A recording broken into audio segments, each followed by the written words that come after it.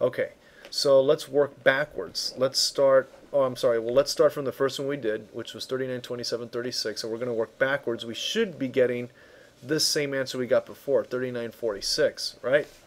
So let's go ahead and do that. Okay, so we have 39, 27, and 36.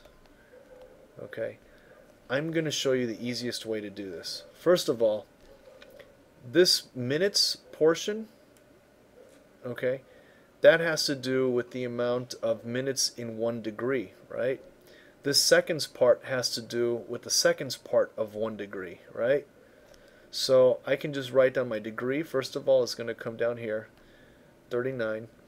And then when I'm done with the whole thing, it's going to represent degree measure, okay? Just so you know, okay? That's why I'm writing little parentheses, okay? But now I'm going to erase the parentheses because after we're done, it's going to represent degrees, okay?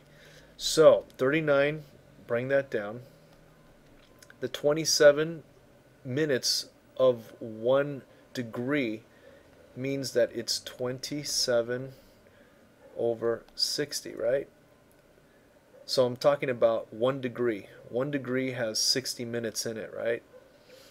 So this is 27 minutes of 1 degree. Now this 36 part, so I'm going to bring that down.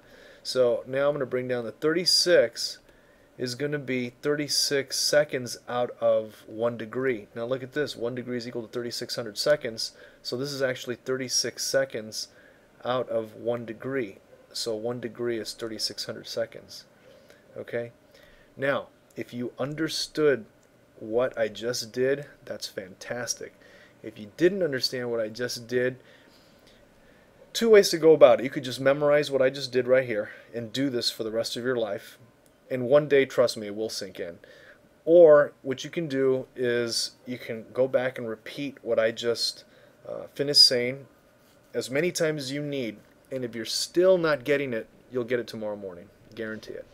Okay, so now, well, look, we have a number, we got a fraction and a fraction.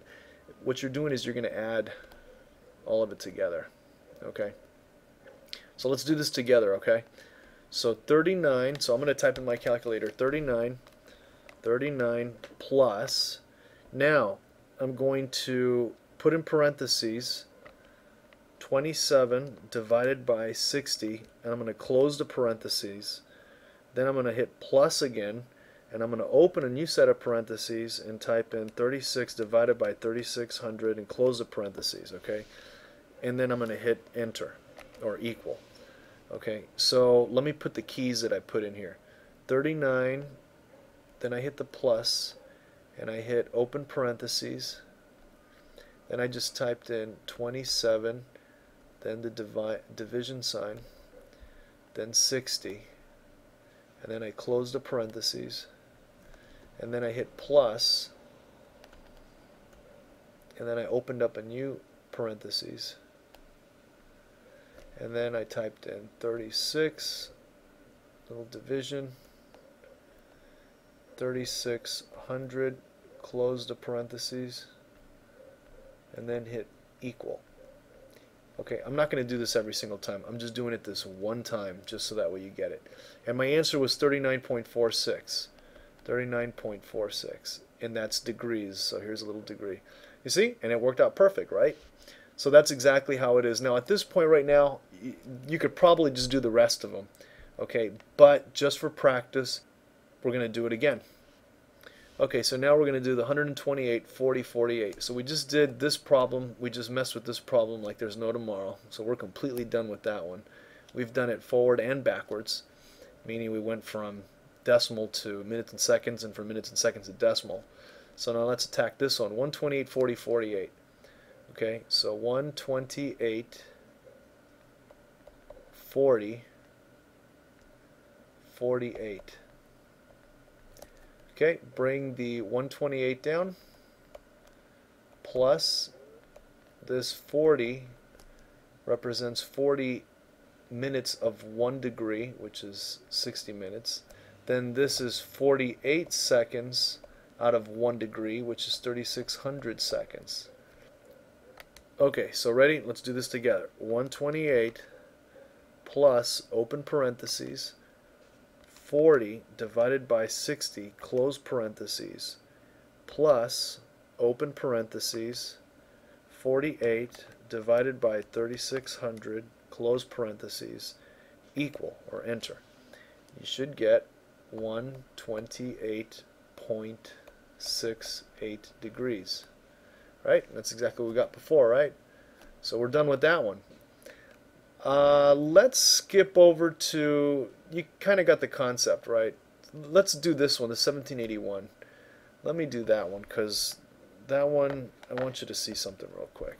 I want to show you how sometimes it doesn't come out exactly the way you started off with. Meaning, if we put in 1781, 57, 59, we're going to get pretty close to the 1781.96651, but we did round, and I forgot whether we rounded up or down. I think we rounded down to just 59.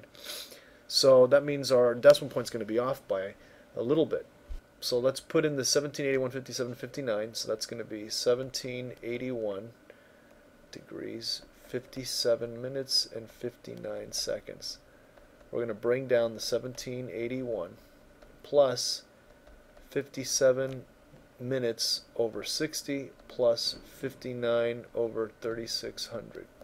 Okay, now before we work this last problem, let me explain why I'm having you guys open and close parentheses. The main reason is just to get you in the habit of doing so. Your calculator is using algorithms to figure out the answers, and in doing so it's using the order of operations, meaning it's doing parentheses, then exponents, then multiplication, then division, then addition, then subtraction. If you use parentheses, it'll save you a lot of heartache, especially when you have to divide before you want to multiply. So you'll see what I mean when you have certain equations that require you to divide, multiply, add, and subtract all in one giant equation.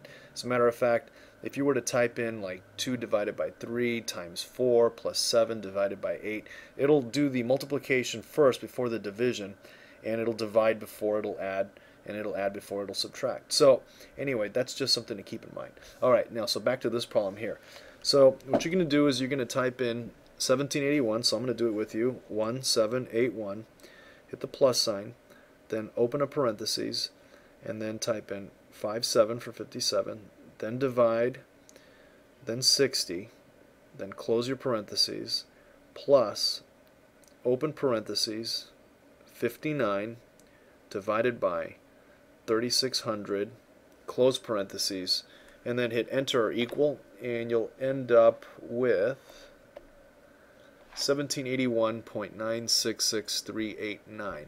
Okay, so you notice that the 1781.966389 is off just a little bit from this 1781.96651, and that's because we rounded this 59 seconds right here.